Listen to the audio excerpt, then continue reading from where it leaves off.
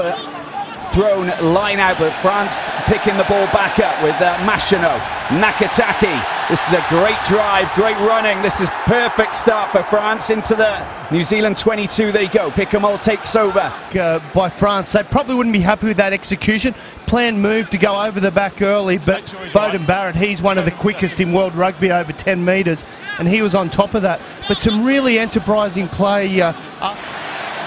Wesley Fofana does well with the offload. This is good play from France, and the ball does come.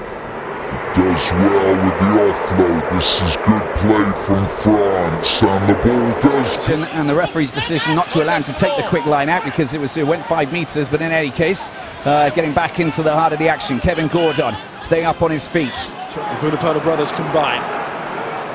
If not ill-conceived, like many of the laws as well. Ooh, to belly. Estelez. France.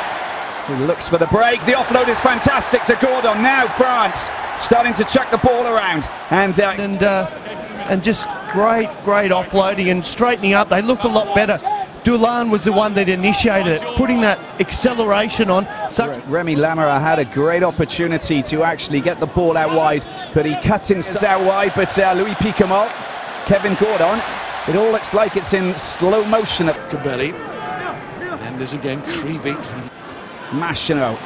Wesley Fofana gets hit very.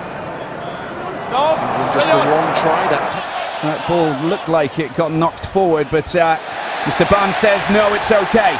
Oh, it's a great charge that is from Vahamahina. Now